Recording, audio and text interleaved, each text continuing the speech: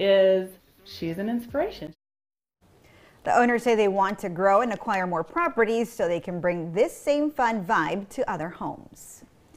Now the weekend is almost here, and there's one event that'll allow all of us to experience fun Friday through Sunday, not just one day. Not just one day. Valley por Vida lifestyle host and executive producer Danielle Banda is in studio with all the info. Good morning, Danielle.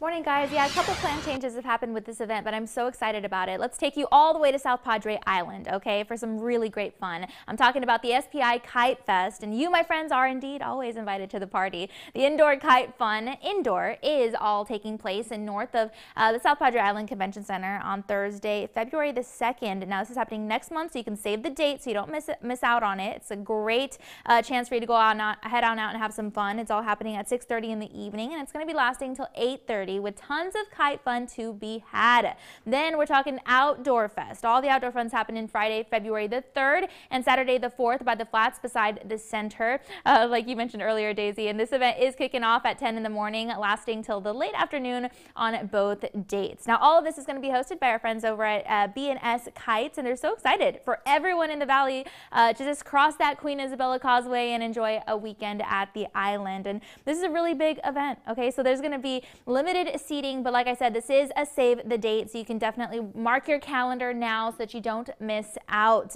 And that's not all. They're even going to be having a special banquet event to take part in that Saturday, February the 4th. And this is a lovely event taking place at 6:30 in the evening. It's really going to be a grand experience with doors opening at the island at the Isla Grande Beach Resort for all attendees. So, you know, it's a lot happening there. An entire weekend of fun at South Padre Island Kite Fest, and all you have to do is save the date, like I said. So we definitely hope you fly high out there and have a great time with your family and friends. January, you guys, is just next week and then 2 days, and then we're at this event, hopefully. Can you believe that? January went by like that. Yeah. Yeah, crazy. Okay, I'm just wondering how this indoor kite performance works. I've never been to one of these before. Have you been? Do you know what it's like? Yeah, I went to the indoor kite flying one, and so basically it's like little kites, and they fly them like here in the studio. You know, we have high ceilings. It's like that. They do tricks. You pull them. You pull. Yeah, hopefully you're not standing underneath them. Are there like fans blowing? No. It's just. I mean, well, the AC is pretty like heavy. Strong. But no, it's just like, I don't know. Somehow it works. I actually flew one.